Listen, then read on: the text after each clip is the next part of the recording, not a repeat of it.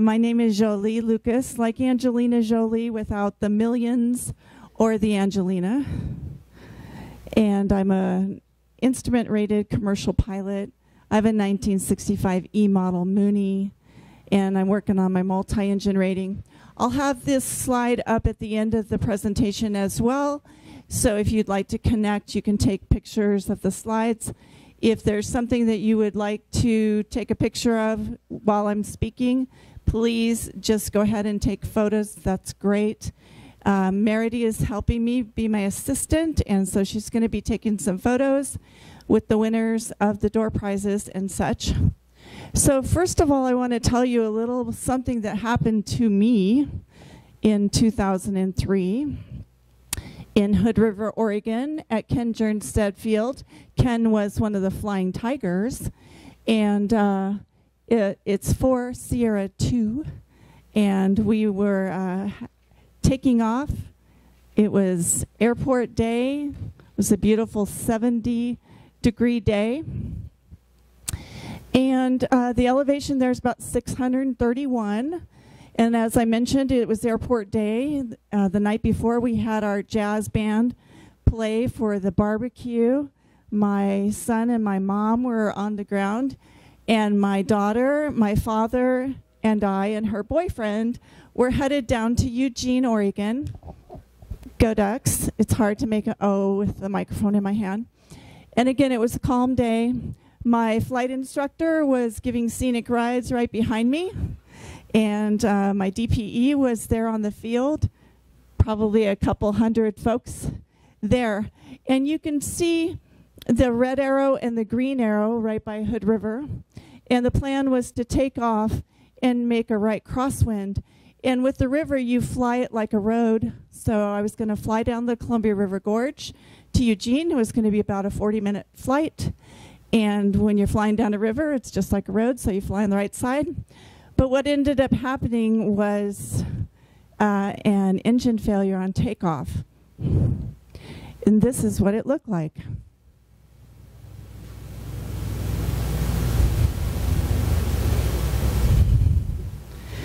So when I knew that we weren't going to fly, I cut the throttle, pitched up into a landing flare, and we started taking out trees about 50 miles an hour. We ended up upside down in a mud pond, and then the trees fell on top of us. The tail was twisted almost completely around. When we hit the last tree, we fell backwards into the canopy and then flipped over, so it turned the tail around. And some people ask me why I only will own a Mooney. And this was at 11 a.m. And at 7 p.m., we were barbecuing steaks. All of us walked out with very, very little injuries. That's my dad. And he's picking branches out of the tail. And that's me, thinking that it was something I did or did not do that caused the accident. So this subject is near and dear to me because I had done all the planning. I'm a planner by nature. I only have 3 out of the 5 OCD characteristics, but those 3 keep me safe. And so not knowing what caused the accident was very stressful because it was my dad's Mooney, and I felt like something I did or didn't do took it away from him. So at that point, I decided that I was going to dedicate part of my life to aviation safety seminars. And what I love to do is combine the psychology of life with the psychology of flight. So that's what we're going to do today. It's just a discussion. If you have questions or comments, we can wait till the end, or if you have something that you'd like to say, you can say it, except for heckling. So this happened just last month. Well, no, this month, actually. I was down at Oceano Airport. It's an airport that is very close to the Pacific Ocean. And I am one of the volunteers, Friends of Oceano Airport. And a fellow came up to me and said, "Do you know anything about the fuel pumps?" And I said, "Well, you know, to They're just regular fuel pumps. And he said, I can't get the card reader to work.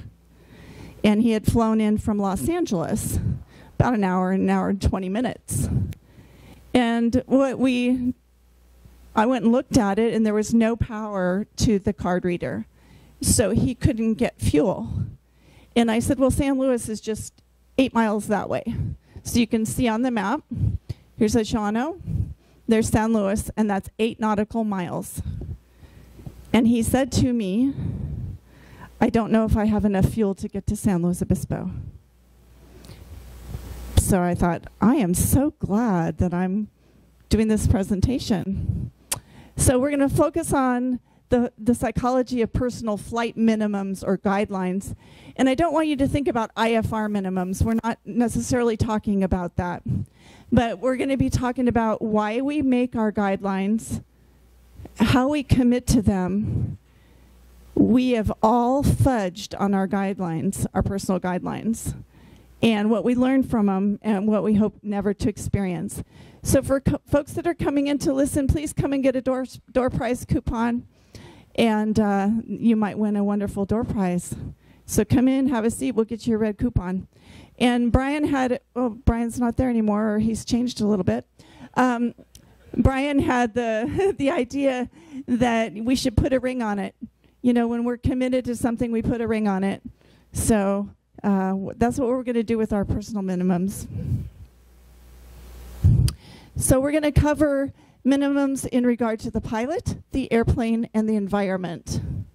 And what I decided to do, this was originally an article series for AOPA, and I interviewed, I guess it was about 13 folks that ranged from private pilots, student pilots, on up to 20,000 hours. And one of the DPEs said to me that I interviewed when we were talking about our guidelines and our minimums, he said the idea is how far can I get my head in that alligator's mouth and still be able to pull it out? So we want to make sure we never get bit by thinking that the rules don't apply to us.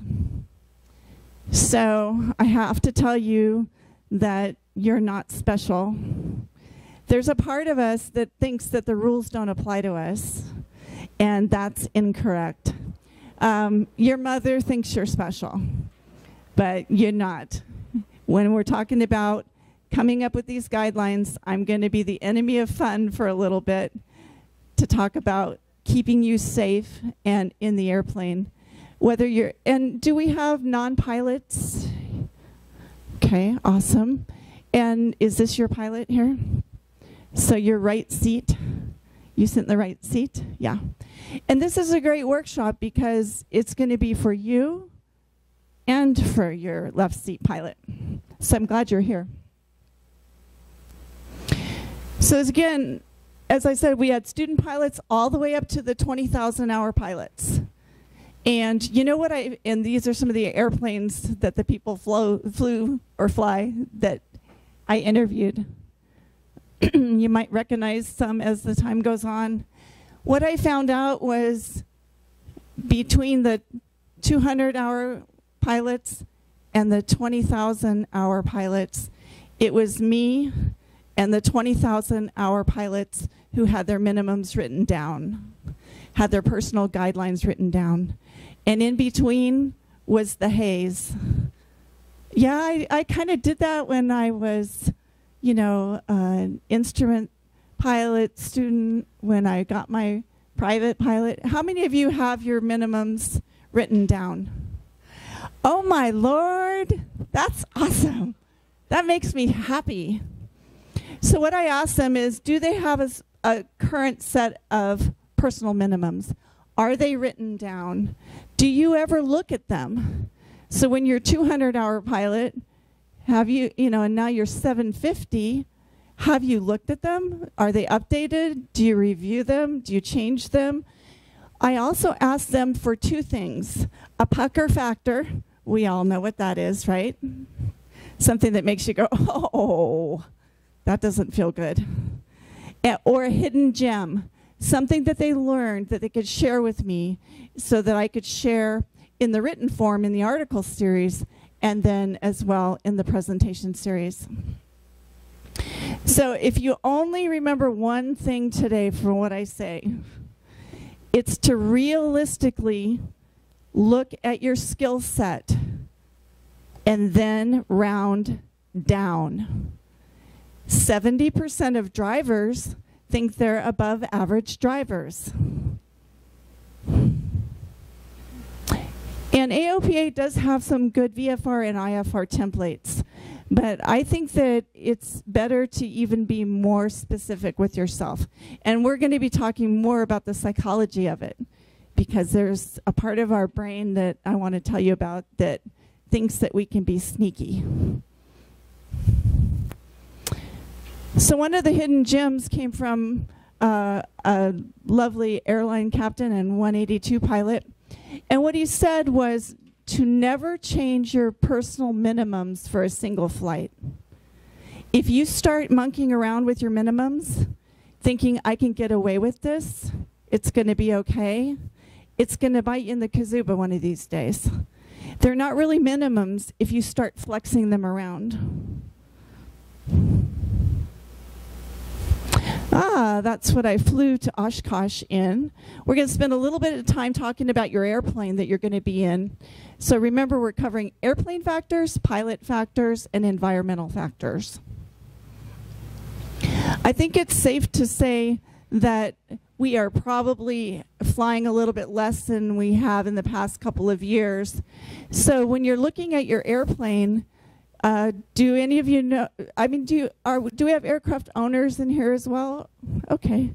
So do we know our crosswind component, what we're comfortable with? Long runway, short runway. Look at how much fuel do you want to have on landing? That's an interesting thing when you consider the fellow that didn't have enough fuel for 8 nautical mile flight. What's the runway condition? What minimums do you have about a runway condition? And, you know, what would you do if there was a mag failure? Would you still go? So, as I said, most likely we haven't been flying quite as much due to the pandemic and price of fuel, maybe. So I want you to check out your airplane. When we landed at Oshkosh last year, I didn't know this till now, but there was a bird in our cowling. A dead one. But so I want you to check out your airplanes, you know, any little mice going on, what your tires look like, you know, if you have a plane in a hangar, all that stuff. And also, what does your maintenance schedule be like? If you're coming in, please come in. We'd love to have you. Make sure you get a red ticket for the door prizes. And there's a lovely steerman that is on the field at Oceano. So what we see are some of the quotes from the people that I interviewed.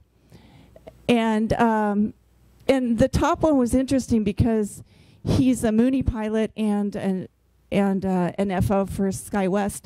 His minimum is landing with 1 hour and 3/4 of fuel. And I thought that was really interesting because a lot of us think, 30 minutes to an hour. And he said 1 hour and 30, you know, 1 hour and 75. So, you know, that's a lot of fuel. But he lives in the Denver area, and he says if I have to divert, you know, I might need to go quite a ways. The other one that I thought was fun was the third one down that says if he lands and you know, something's not working as far as the fuel pumps or such, that he won't leave until he gets fuel. If there's a reason you've landed for fuel, get it. Get it. All right, let's talk a little bit about pilot factors, and that's where we're going to focus a bunch of our time. And that airplane was at Mason City, Iowa, recently. I think I have resting pilot face.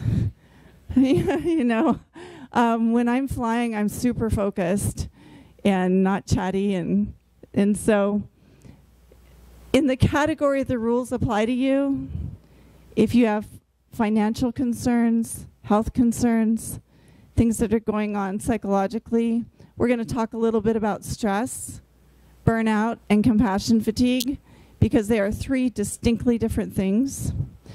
And I know I'm the enemy of fun today, and that's okay as long as it keeps you guys safe. But I want you to ask yourself, is this flight worth my life? Because nobody thinks that they're going to end up having a problem. When I took off from Hood River with my daughter and my father, I never assumed that we would be upside down in a pond with trees all over us. So you just ask yourself, am I okay? And we're going to be focused on that. And I know I'm not sounding like a lot of fun. So there's 3 different things that we want to cover here: stress, compassion, fatigue, and burnout. And stress is the physiological response to your environment. Stress, in a nutshell, if you're stressed, you're going to feel wound up. It's going to feel more like anxiety. So you're going to have some of those physiological things, like your heart rate's going to be up, your respirations are going to be up, you might be a little sweaty, and that's the stress response. And prolonged stress is the problem. Acute stress isn't a problem. If we're driving along and you see a deer coming out into the road, you want your fight, flight, and freeze going. You want that adrenaline to slam on the brakes to not hit Bambi. But we are not, as humans, we are not made for chronic stress. It burns out our adrenals, and it makes us have shorter lives. So again, nutshell with stress, wound up. Okay? Have any of you heard of compassion fatigue? Yes? Especially if you've been taking care of somebody, or with the pandemic, we've had folks that have gotten sick. Compassion fatigue is really the cost of caring. So when we're taking care of somebody and trying to put their best interest first, we can get just tired and a little bit wound down. And I noticed, with my work, I've been a psychotherapist for 30 years, and so I have a thriving counseling practice. And I have to tell you that the last 2 years have been a lot, because I have my own feelings about the pandemic, about the economy, about social justice or politics. And then I have to put that aside to work with my clients. And it's the first time they've talked about those things, and it's the 6th time today that I've listened to it. So for me, this compassion fatigue, as an empathetic person and a sensitive person, it does start to affect us. Now, burnout. Most people think that burnout has to do with your job, right? Well, I like my job. Oops, sorry, got standing in the blue. I was going toward the light. Oh, I'm not quite ready to go yet. So let's talk a little bit about burnout, because it could be relationships. It can be your job. It can be something to do with flying. What I want you to remember with burnout is it feels wound down. Stress feels wound up, and burnout feels wound down. So in the context of your work, it tends to happen when your values might not line up with the corporate values of where you're working. And you can see from the screen that we start to feel like we don't have a great sense of accomplishment or engagement. So we can get a little disillusioned. So when we're thinking about pilot factors, and I don't know who I was talking to about the I'm safe, which is a great acronym, right? But that doesn't hit this stuff. We need to be thinking about that. Do I feel wound up? Do I feel wound down? Do I feel like I can't care anymore? Because if I keep caring, I get too depressed and I get too sad, and it hurts me. And again, I'm sorry to be so direct with you all, but I want to make sure that you all are very safe when you're flying. Alrighty, so we're going to have sound on this one. So this quote is from me as pilot in command. The goal is every action in the airplane is performed with forethought and intentionality. So we have this really low part of our ancient brain called the amygdala. It's about the size of an almond. For men, your amygdala is bigger. Women, ours is smaller.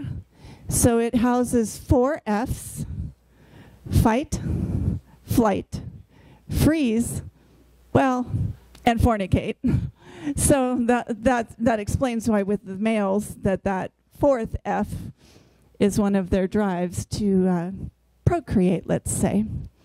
So what we don't want to be doing in the airplane is making decisions with a part of our brain that we share with reptiles, dogs, cats, right? Horses. We want to make sure that we're using this front part of our brain that we don't share with animals. That's the ability to synthesize information, to say, if I do this, well, maybe this will happen or that'll happen. And maintaining perspective is a big, big part of this. So we're going to watch a fun video, and it's all about maintaining perspective.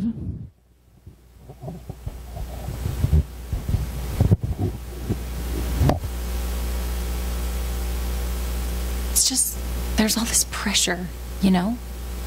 And sometimes it feels like it's right up on me, and I can just feel it, like literally feel it in my head, and it's relentless. And I don't know if it's going to stop. I mean, that's the thing that scares me the most, is that I don't know if it's ever going to stop. Yeah. But you do have a nail in your head. It is not about the nail. Are you sure? Because, I mean, I'll bet if we got that out of there... Stop trying to fix it. No, I'm not trying to fix it. I'm just pointing out that maybe the nail is causing... You always do this. You always try to fix things when what I really need is for you to just listen. No, see, I don't think that is what you need. I think what you need is to get the nail See, out. you're not even listening now. Okay, fine. I will listen. Fine. It's just... Sometimes it's like there's this achy... I don't know what it is. And I'm not sleeping very well at all. And all my sweaters are snagged. I mean, all of them. That sounds really hard. It is. Thank you. Ow! Oh, come on. If you would just... Don't... Try to see things my way. Do I have to keep on talking till I can't go on? I love that. It's all my sweaters are snagged. I can't sleep. And I love the look on his face. One thing I haven't said is males are organized around being competent. So your personality structures, your life are built typically around knowing what to do. What's the procedure? I want to be competent, really good with checklists. And females are built around connection. And we want to be connected to others. So if I talk to a man and who wants to schedule an appointment, and I'll say, well, how about Wednesday at 3? And that's easily accessed for him. Yes, I can do Wednesday at 3. And if I asked a female, how about Wednesday at 3? Wednesday at 3. Okay, well, it's yoga night. It's at 7. I got to pick up some dry cleaning, and then, you know, and then we got to start dinner. It's all this series of connections. And so what I loved about what he was doing was he was trying to fix the problem. And most men have that lovely part of their personality, which they don't want someone to suffer. They want to fix the problem. They want to repair things. And she just wanted to be heard. So anyway, I thought that was kind of funny. Loss affects all of us, and then we should put it on our checklist. He had his dad die. He had a relationship breakup. And he also lost a friend who passed away. And so there he was up at the flight level, you know, in a 2-pilot operation. And he's looking at the controls and going, I shouldn't be flying. Loss affects us all. Remember, that's in the compassion fatigue, we've all had a lot of loss in the last couple of years. So I thought that was a really good point, was that we should have that on our personal checklist. Like, how am I doing? And this was one of our students. He was an IFR student, and he was talking about fatigue, that he was going up for a lesson, he wasn't sleeping very well, and he just performed horribly, in his words. So make sure that you're sleeping. The average person in a sleep lab sleeps 7 to 8 hours at night. Of course, in a sleep lab, you don't know if it's day or night. And there's usually a 1 to 2 hour nap between 2 and 4 p.m. So, I mean, I'm still waking up before 6 when I don't. Oh, I have that one too for the Oregon Ducks. But what I'm saying about sleep is to make sure that you're sleeping well. You really need 7 hours. And I know you don't think the rules apply to you, but they do. Okay, here's another one. I'm the most important factor in the equation. Not if my passengers need to get there or I'm going for a business meeting. I have to pay attention to, have I been eating? Have I been sleeping? Have I been drinking a lot of fluids? I think it's important for you to figure that part out for yourself. Now, the right seat non-pilot yet, we need more girl pilots, by the way. You might be able to see things in your left seat pilot that he or she can't see. We're not very good at the mirror, right? At holding up a mirror, because again, we think we're special. I remember after my dad died suddenly in 2015, and he was my aviation hero and my hero in life, and he died very unexpectedly. And I remember talking to my teaching partner, Jan Maxwell, and the funeral was coming up, and it was like an hour and 20-minute flight in the Mooney, something that I've flown a lot, and it's a 5-hour drive. And she called me up and she goes, "How you doing with losing your dad?" Uh-oh. And I said, "I wonder if I'm okay to fly."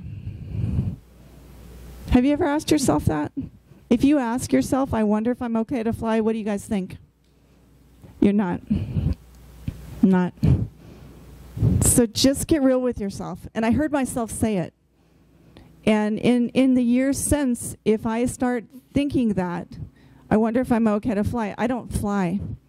I had a 5-hour drive with my son. It was great. Stopped at Harris Ranch, which is a big, wonderful meat-producing restaurant and deli, and we got some good steaks. So let's talk planning. So now we've gone from the airplane and the pilot to the planning. And that's my Mooney, Maggie. And like I said, I'm a pretty big planner. So there's 2 types of environments as pilots that we need to be considering. So we have the strategic environment and the tactical environment. And both are equally important.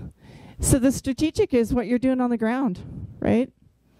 And the tactical is what Mother Nature tells you, what the airplane tells you, what the airport tells you.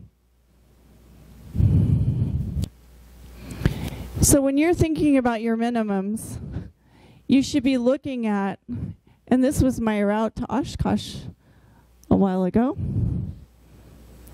I love Borger, Texas. Borger, Texas has the Texas Rose Steakhouse. And they have the former cop cars that you get to borrow to go in to the hotel and to the Texas Rose Steakhouse. Just a handy tip. So when you're on the ground, you're going to be looking at all these things that we know, right? You're looking at weather, you're looking at your routes, you're looking at terrain, you're trying to figure out with the conditions that are going on, what does this airport need to look at like for me to land?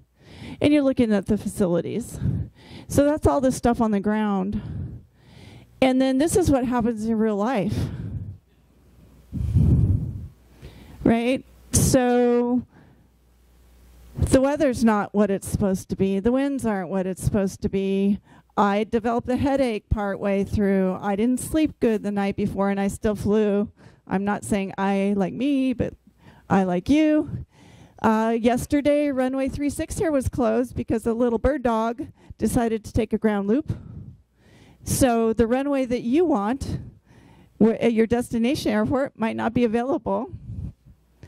And so this is really reality-based and fluid. This is where we want the high part of our brain on board. This frontal part, it's a wonderful part of our brain.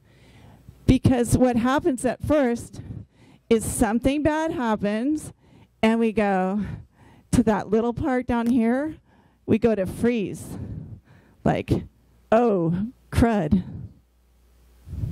And when someone's brain goes on freeze, their eyes freeze. So in counseling, when I'm working with somebody and their brain goes on freeze, it's like... So initially that's what happens.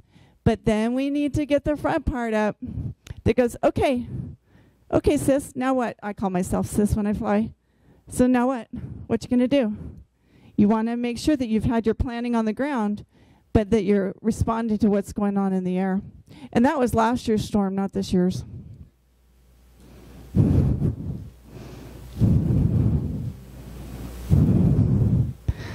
I love this term. I hadn't really heard it before, but it's called the normalization of deviance.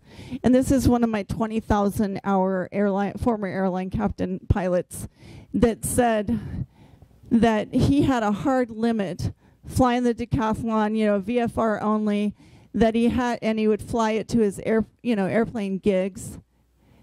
And he said, I have to have 1,500 feet on my altimeter or I'm going to turn around. But you know what happened? 1450. Then what happened? 1400.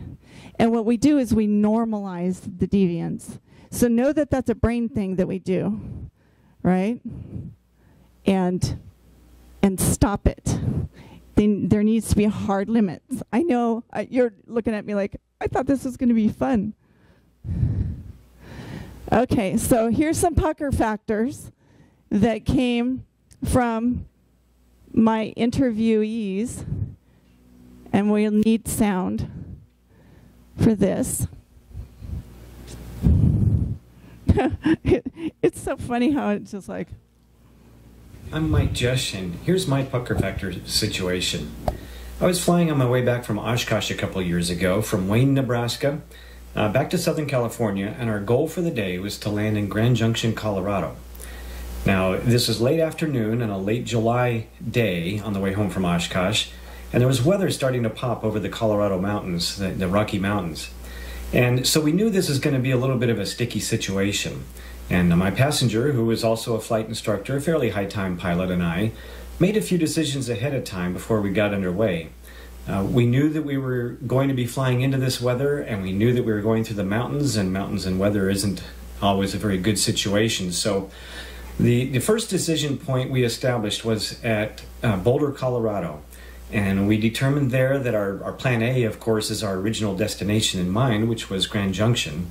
Our plan B would be Fort Collins, Colorado. And I had a friend who lived there who had offered to put us up for the night. So this is what I would call a solid gold plan B. And then we set another one later on that I'll get to in a moment. So we flew across western Nebraska and northeastern Colorado and into Boulder. And as we were approaching the Rollins Pass just west of Boulder, we came to our first decision point.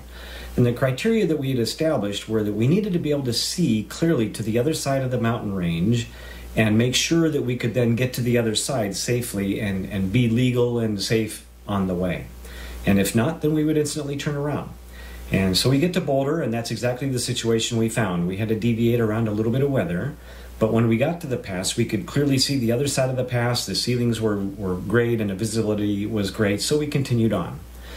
And we followed the mountain roads again down toward Eagle, Colorado, which was our second major decision point. And the plan C was to land at Eagle if we couldn't continue. And again, our minimum weather requirements were that we be able to see the continued route along I-70 over toward Rifle and then on into Grand Junction. And if not, then we would land at Eagle and spend the night there. So as we proceeded down, I forget which freeway it was, but we get to Eagle, and everything looked good. So we continued along toward Rifle and then followed the road down toward Grand Junction. And this all worked out great. So I like to avoid pucker factor type situations. And the key to surviving a pucker factor situation is to identify your options early and identify what your minimum parameters are going to be when you get to the point where you have to make these decisions. And when you set it up like this, you're not in the air trying to figure out what your options are. You already know what your options are, and then it's just a simple matter to make the choice of door A or door B. And with these options and with the parameters clearly defined, there's no guesswork, there's no gray area. The decision is either A or B, and you move along your way. And that's exactly as it worked out. Our flight visibility did get a little bit low between Rifle and Grand Junction, but we were legal and we were safe at all times, and we always kept an open door to good weather. So if you're ever faced with a pucker factor situation, hopefully first thing you can identify that you're entering this situation early, and then you can explore your options, determine what your options are, and establish your set of criteria that you're going to need to meet to make. And then you have to be willing to execute on that. When you get to that point, if you don't see the conditions that are going to work for you, you have to make that decision right then to turn around. There's not going to be any time for waffling or trying to figure something out at that point. You should already have made those decisions. So I hope this helps you maintain your safety in your future flying should you ever be faced with a pucker factor situation.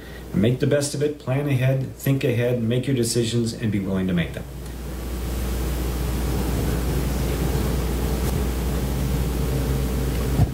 And that was Mike Jesh. He was my CFII, and he was my instructor for my commercial. And he's over 20,000 hours. I really liked how he just did all that tactical, strategic planning on the ground. And then when he was in the air, you can make those decisions.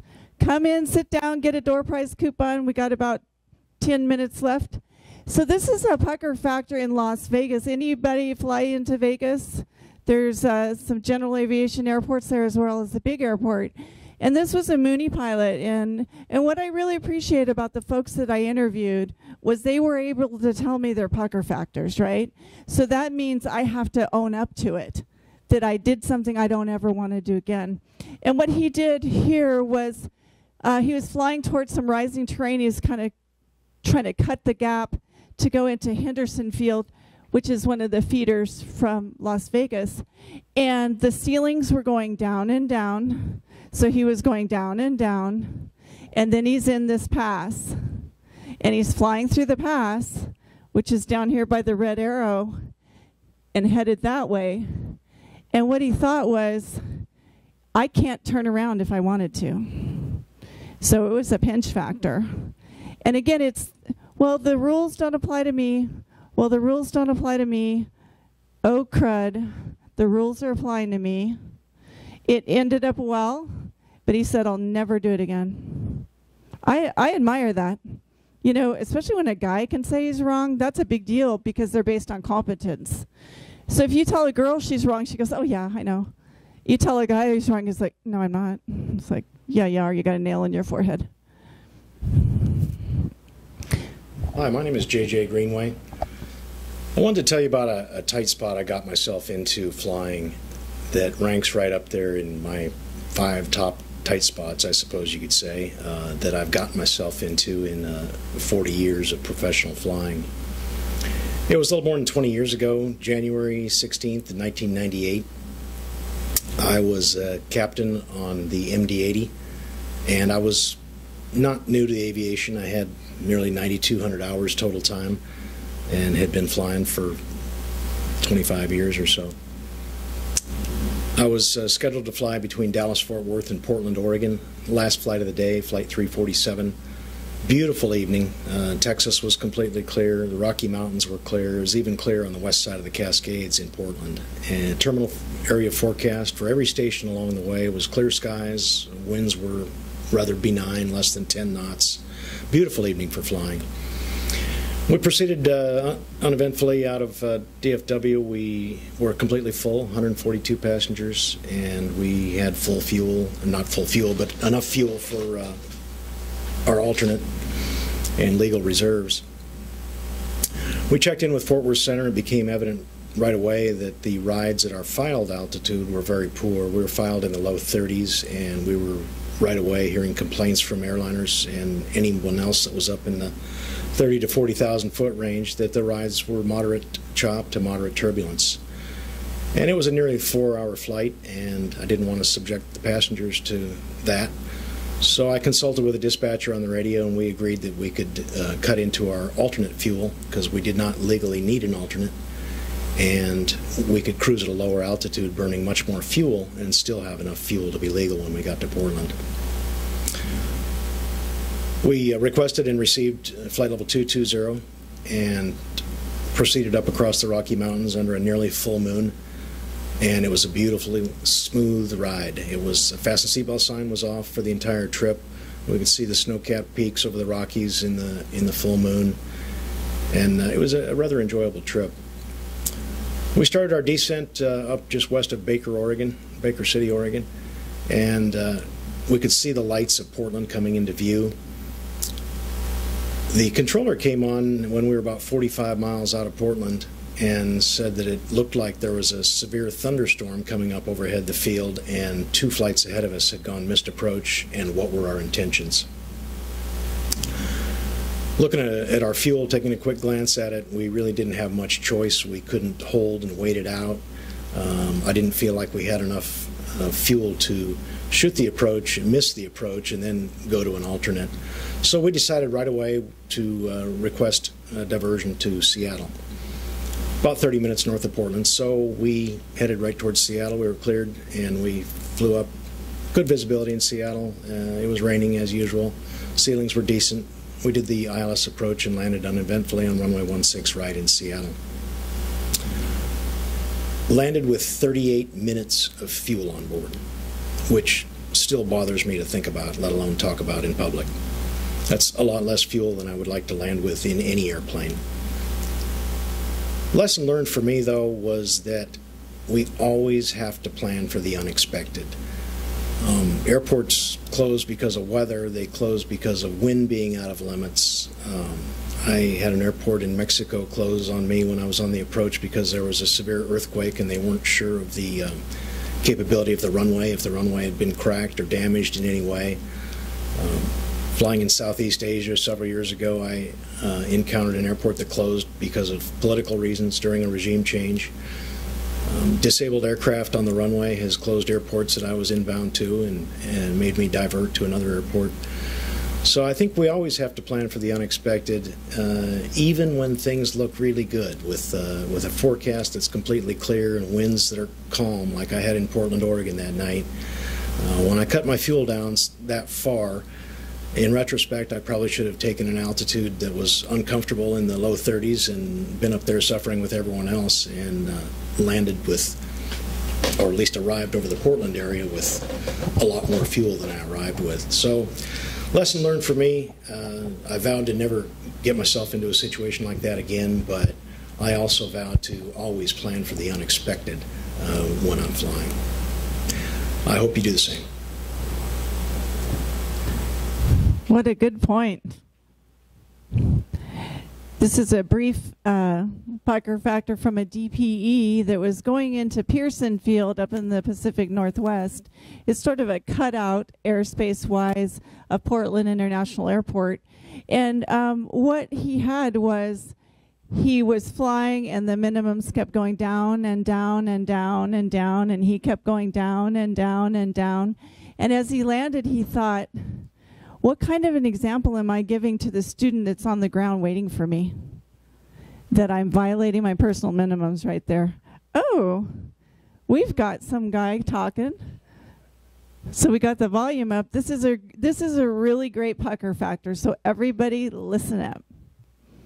Hi, my name is Brian Schiff. Back when I was in college, a friend and I were asked if we could ferry a Cessna 310 from Tulsa, Oklahoma to San Jose, California.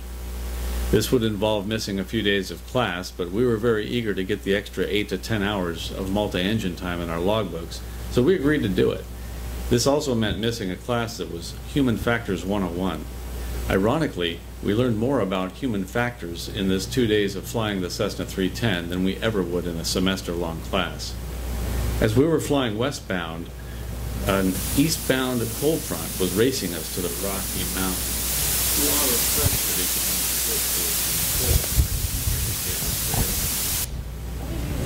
Whoa. All that strategic planning I did with this workshop. And now I'm having to do some tactical planning. Good thing you had a backup plan. I know. Ladies and gentlemen, Captain Brian Schiff. So there I was. Yeah, so this is before I got my dream job. I'm in that hour building phase of my career. I'll take any flying you give me. I'll ferry an airplane from Tulsa, Oklahoma, all the way back to the Bay Area. This one happened to be a Cessna 310, and we thought, wow, multi-engine time. Someone else is paying for it. There's no reason I can't do this. I want to do it. And so a friend and I agreed to it to get that coveted multi-engine time. And when we departed, you know, we pre-flighted the airplane, and one generator wasn't quite doing what it should. But, hey, there's another one, and I fly single-engine airplanes with one generator, so what's wrong with that? We wound up going anywhere. The owner of this airplane, by the way, wanted it tomorrow. You know, I want to get it back here as soon as possible. So now we got the E and pave, the external pressures, and I want to get it here as soon as I can. And if we would have put it off any longer, there was also a cold front racing its way toward the Rocky Mountains from the west. We're coming from the east. So if we wouldn't have got there quickly, we would have had to wait for this cold front to pass. And that could have cost us a couple days, because that for sure would have been bad enough to keep me on the ground, as if nothing else would. And so we started flying, and it was this time in the 89, I think early 89, when there was a really bad dust storms all over Texas, super strong winds aloft, westerly flow. So we were flying in really strong headwinds, really strong turbulence. This airplane, you couldn't fly with the autopilot with that much turbulence. It would just kick off anyway, and it wouldn't do a good job. So luckily there were two of us, but we had blisters on our hands. We had headaches. We were tired. We were fatigued. We had to get up so high just to, and there was no GPS back then. You know, the "you are here" thing, we had to use VORs. I can't even spell that anymore.